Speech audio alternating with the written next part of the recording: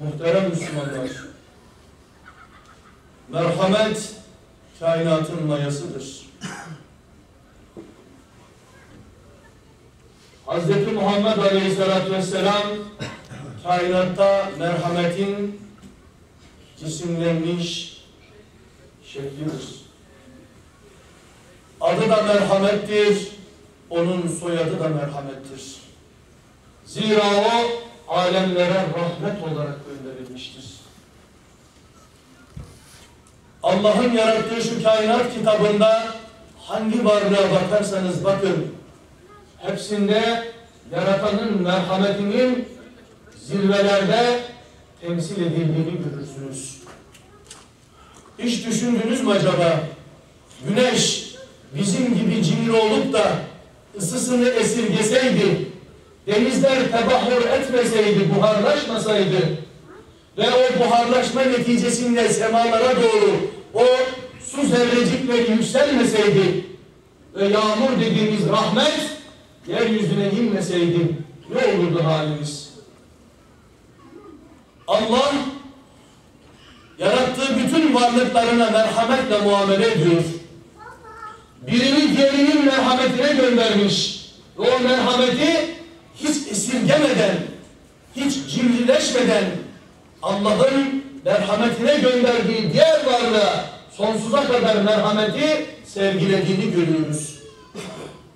Şu yerlerde sürücen solucan bile toprağınızı işlemeseydi, her tarafa tohumcuklar bırakmasaydı ve toprağınız tavuğuna gelmeseydi kaskat olurdu ve hiçbir şey bitirmezdi. Allah onu bile adeta yeryüzünde bir merhametin temsilcisi olarak yaratmış. Ya insan içerisinde şefkat kahramanı anneler. Anne tavuk yavrularını kurtarmak için aslana saldırır. Kafasını koparttırır ama yavrularını teslim etmez ona. o merhametinin gereğidir. Kuluçkada günlerce kalır kıpırdamadan. O zira yumurtanın içindeki civcivin merhamet gereği yeryüzü sahnesinde arz endam etmesi gerekir. İnsana gelince rahmetin en fazla teşekkür ettiği varlık anadır. Zira Allah Celle Celaluhu rahmeti 100 parçaya böldüm. 99'unu kendime bıraktım. Bir tanesini bütün insanlığa dağıttım diyor.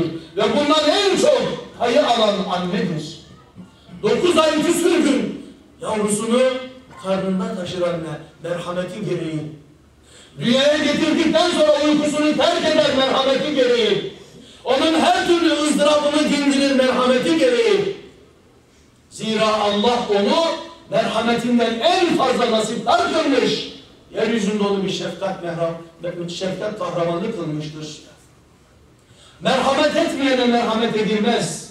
Yerde Allah'ın yarattıklarına merhamet edeceksiniz. Allah ötede size merhamet edecek. Yerde evladınıza merhamet edeceksiniz. Allah'ın istediği gibi onu yetiştireceksiniz. Allah ötede size merhamet edecek. Yeryüzünde insanlarla münasebette bulunurken insanlara merhamet edeceksiniz. Baş okşayacaksınız. Dingilin derdini dindireceksiniz. Yolunu kaybetmişin elinden tutacaksınız, merhamet edeceksiniz. Allah'ın verdiği ömür sermayesini beyhude geçirmemesi noktasında merhamet edecek. Yaratıcıyı anlatacaksınız. Merhamet edecek, sofranızı alacak, nimetler takdim edeceksiniz. Allah da daraldığınız, bunaldığınız bir yerde mahşerde size merhametiyle tecelli edecek. Bir savaş dönüşü. Herkes zitini ararken bir ananın yavrusunu aramak için savaştan dönenlerin arasında karıştığını bir tepeden seyreden insanın iftihar tablosu her bir çocuğu alıp bağrına basıp koklayıp yüzüne bakınca kendi çocuğu olmadığını görünce bırakıp bir başka çocuğa koşan anneyi görünce rahmet peygamberi bulutlar gibi, yağmur yüklü bulutlar gibi gözleri dolmuş, etrafındaki arkadaşlarına, sahabe-i kiram efendilerimize şu kadını görüyor musunuz? Benim gördüğüm şu kadını görüyor musunuz? Görüyoruz ya Resulallah. Yavrusunu bulabilmek için nasıl çırpınıyor ve her bir çocuğun şefkatle, merhametle nasıl bağrına basıyor?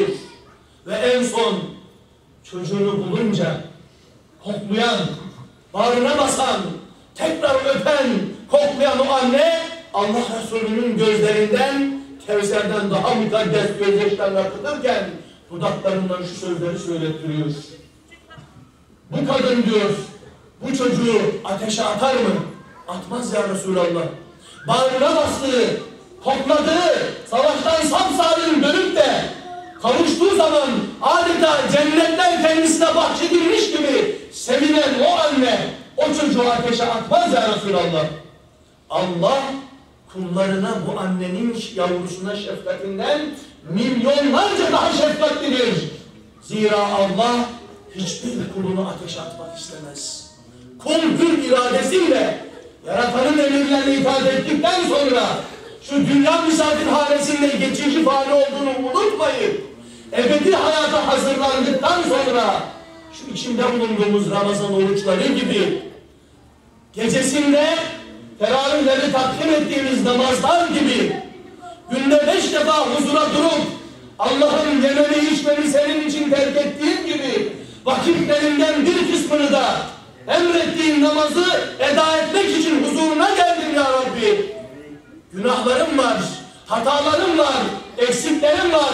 Günah bana yaraşmaz ama Rabbim af sana çok yaraşıyor değil. Huzuru kibriyada el pençe divan içinde duran ve gözyaşları içerisinde ellerini açıp affet ya Rabbi, affa layık olmasak da merhamet et ya Rabbi deyip Rabbin af sınırına, gazabına sevkat ettiği merhamet sınırına sığınan herkese kapının açık olduğunu göre